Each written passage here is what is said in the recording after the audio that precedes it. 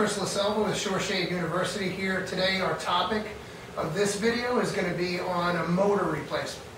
Motor replacement is going to be a fairly rare occurrence. Most of the time you might be just getting in there to replace a sensor.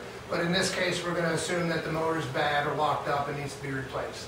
So first things first, we've got our actuator tubes. The tools we're going to need to perform this video are going to be, of course, a new motor.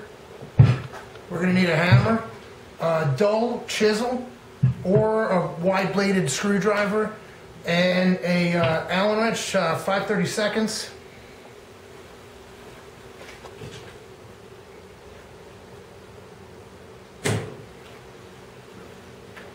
To take the Allen screws off your actuator. Now here, what we're going to do is I want to clarify, you've got two sets of Allen screws in your actuator tube. We're going to assume this is mounted on a boat. This direction is aft, this direction is forward, towards your black cap. So the two screws that are forward is going to be this one, and then on the other side of the tube, this one here, closest to the black cap. Those are the two that are holding your motor into the tube. Goes in here and here. Okay, so this is the way it sits inside the tube. These two screws here hold in your bearing assembly for your worm gears. Do not remove those, please. You're going to start seeing as they're coming out, they will have a tamper-proof screw moving forward, so you'll easily be able to differentiate which ones you need to take out. So what we're going to do is we're going to go ahead and take our screws out that hold the motor in.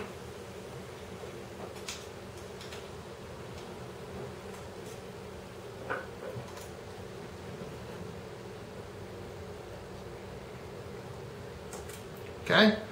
Then what you're going to do is you're going to take a dull chisel or a flat-bladed screwdriver, okay? And what you want to do is you want to take a pretty decent angle at it. Don't take it like this because you're just going to take a chunk off the end of the cap. Kind of start on one side, tap,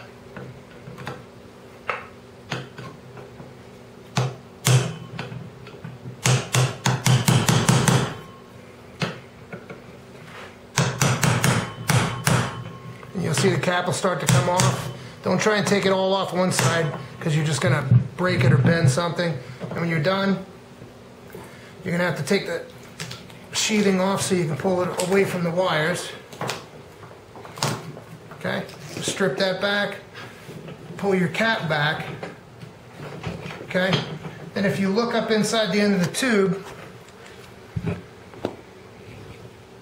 this one's going to come out very easy because it's my test rig, but normally what you would do is you would grab that shaft with a pair of needle nose pliers. You don't want to grab it by the wire, and you're going to pull the whole assembly out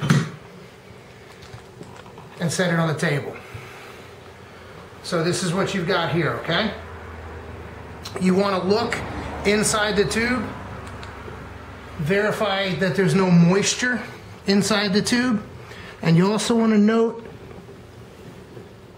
the orientation of the shaft, the keyway that's inside, you can see in there. That keyway is going to match with this keyway here. So that's how you're going to put the motor back in. So if there's no moisture in there, we're good to go. You don't have to dry it out or clean it out. So we'll proceed with the motor replacement. All we're going to do in this case is we're going to take this motor, set it aside. We're going to take our new motor, and what you're going to do is you're going to hold your motor with this screw and this screw at 9 and 3 o'clock, okay? So that it orients with the holes here. So when you put them in, you're going to try and get them to line up this way. Now what you have to do is you have to get this shaft and the inner shaft to line up correctly, which just happens to be the shaft is at 9 and 3 o'clock, okay? So if we have our shaft the same way, I'm going to go ahead and turn it. And then what you're going to do is you're going to go ahead and hold the motor by the shaft. You're going to slide it in. And if you look in this hole right here, when you get it in the hole, like right there, the shaft just went in, and you can see your threads. Okay, you're in. So now what we're going to do is we're going to take our bolt, our screw. Sometimes you might have to use it as a center, so you're going to center it up in the hole. just get it started, and then go to your other side.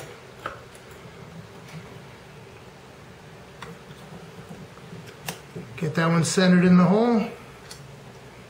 And sometimes you have to go in and pick the back of the motor up a little bit to get the holes to line up.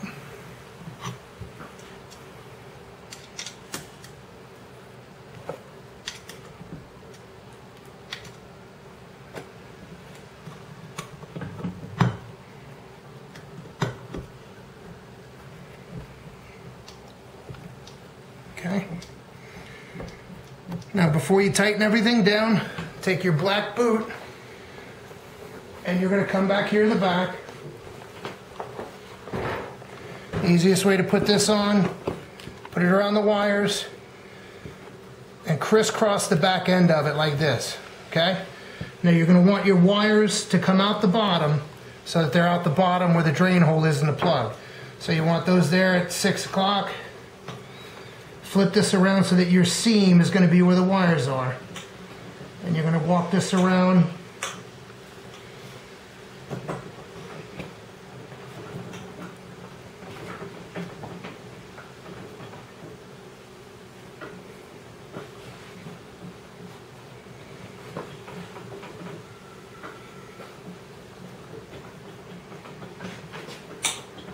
Sometimes it can be a little difficult, so just have patience with it.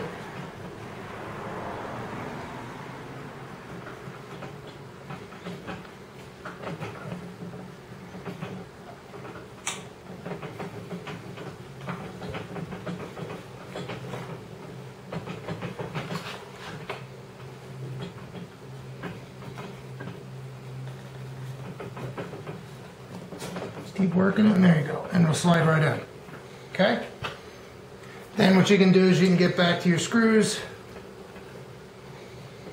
because that rubber will center that motor, and you just want to tighten each one of them. And mind you, again, you have to remember these screws are only going into some resin plastic, so you don't want to be super tight, but you just want them nice and snug. Okay? So we've got that on. Next step is going to be your black cap, putting your black cap back on. So you're going to want to run the wires all the way out. And again, this is your drain hole, so you want that at 6 o'clock. So you want it right down here like this. Okay? Get the black cap centered, grab your hammer, start tapping nice and easy around, and the cap should go on nice and easy. We've redone the caps from the original cap that we used to have. That used to be solid. Now we've got our newer cap that's a lot easier to get on. It's a lot easier to work with. So you won't have the problems that we used to have trying to get these caps on. And you just kind of work the cap around and around, make sure you don't hit your wires. And that's it. Then you can put your anti-chafe guard back on your wire, plug it back in, and off you go again. Thank you guys for joining us.